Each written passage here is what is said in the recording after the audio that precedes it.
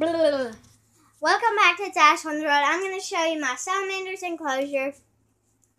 Sorry about that. Yesterday I did show you a video, but that was from like 3 weeks ago, and I had just never uploaded it, so I'm going to get right into it. So here's the stuff I'll be using today in the paper towels and the spray bottle. And if you guys are wondering where my little salamander is while I'm doing it, that is not his environment. That was his environment, and it had dirt first, but he just stays in that little holding tank while I do it. It's got water at the bottom, but there he is. He's so tiny. You'll get to see him when I get done, so let me move that. Sorry about that noise. I got a notification again. So there we go. I'm just going to be dampening the bottom, which I did just wash it out with my water hose, so I'm not making it really damp because you can get them too damp, and that's not good. But I'm going to be putting 2 layers because when you have little salamanders, they're messier than the big ones. So I'm just going to be putting down 2 layers. And guys, please don't judge me on how I set these up. I'm just setting these up how I want. They're not professional or anything. I'm just setting them up how I want to and how I know that it's not going to hurt my salamander. So please just don't judge people about how they set their tanks up. And it's not like they're harming their salamander by setting them up a certain way. Except for if you give them live moss or anything that carries fungi. Because if you give them stuff that carries fungi, you are being really kind of disrespecting the salamander because you kill them by doing that. Because their skin, especially when they're little, you can hurt their skin really, really easily. And when you hurt it, they can't handle much stress, especially being hurt when they're little, because they're just learning how to survive without their mother. And the reason why I got one that small is I found it in my front yard, abandoned in the middle of the yard, and I left it out there for 3 weeks. And the mother still didn't come back to it, and neither did other babies. So I just felt like the little guy was out there all alone and wasn't going to be able to defend for himself. So I just brought him in, and he's been living for 5 weeks with me so far. So good. So far, so good. Which is actually quite nice. Let's see. I'm just putting in like little decor now. You can choose what decor you want to put in, but I don't really put in lots of decor. I try to give them as much room as I can to roam around, but I, of course, give them a lot of room anyway. So I just have some old cork bark out in my yard. I have a lot of it. I have all of that, and I even have more inside there, which that's just where I keep some of my supplies. Well, next week it's not going to be where I keep some of my supplies because I'm getting a tiger salamander, but now it's where I keep some supplies, and I have 5 other huge pieces in there, but there's the pieces that I'm choosing from now. Sorry about that noise again, 3rd time, but there, you guys can see the tank pretty good now. I'm just going to be placing in the decor, so you can skip the decor part, or you can watch the decor part. I don't really care which one you do. It's up to you. Totally up to you, that's for sure. I'm just putting in decor, which you can put them in the same spots as me. Sure, I really don't care if you do it. And I'm sure your salamanders won't care either.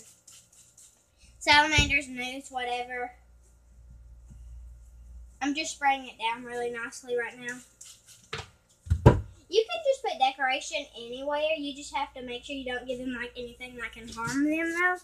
But there's mine. So you guys can just look at that for a minute. I'm going to just go grab the other decor I'm going to use, and I'll be back in not even an entire minute.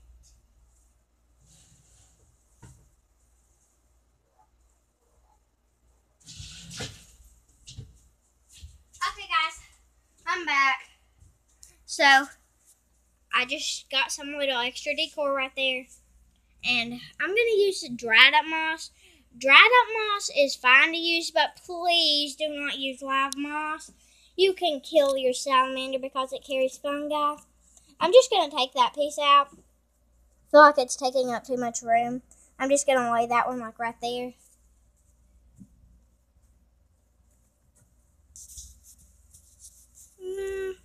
I guess it's okay that way. I guess I'll probably just leave it like that then. I added a piece of grass in. That grass probably will not live long, but it does not hurt to put it in. And then I just have some more fake moss. Well, it's not fake, it's dead. So there's the enclosure is. I'm just going to let you guys look at it quickly. Okay, so I'm going to set you guys right there. Sorry, I'm going to move that there, of course. Of course, I'm not just going to make you stare. And I'm going to go grab some water, and I'll be back in less than a minute.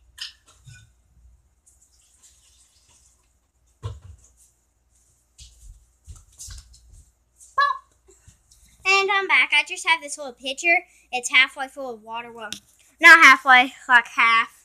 So I'm just going to grab the little pitcher, and I always give them plenty of water.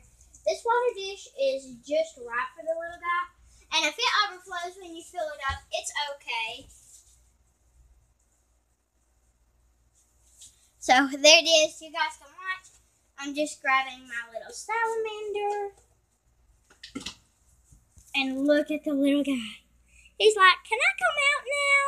So I'm going to set you guys right there.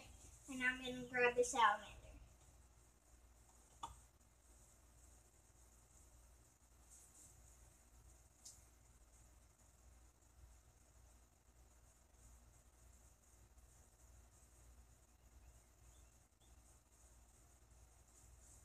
Okay, guys, so he took a minute to grab, but not that bad. So here he is compared to my hand. He's giant, but he's really super small. So I'm just going to lay it right there and put him on my different hand. That's why it's easier to introduce him. So where you want to go? Go, guy. Go. So there he is in his new home. And his name is Speckles because if you look closely, he has like yellowish gray speckles on him. But I'm just going to let you see an overview.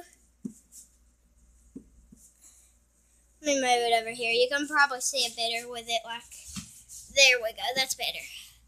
There it is. And there's the salamander. His name is Spot. He's super sweet though. There he is. You can see him better. He's right there. He's probably going to move. He's probably going to head straight in the water dish, but I'm not sure. I'm just going to grab my squirt bottle and give it a nice squirt.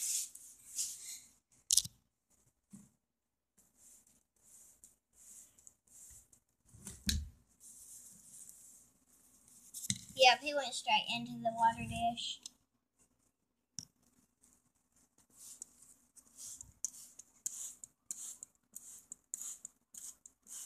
And that paper towel did just fall. If it falls when your salamander's in it and you don't fix it right away, it's okay, guys. Don't worry about it. There's my little salamander. You can see him great now. And if you can't, I'm going to point at him. There he is. So there's my salamander. I'm just going to grab the lid, put it on, and then the video is over. So thanks for watching, guys. I'm just going to lay it down for just a minute. Here it is. So there he is. I'm going to go put it back where he always stays.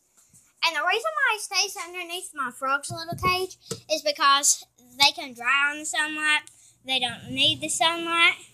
And when they're babies, they do better out of the sunlight. So there it is. Thanks for watching, guys. Bye.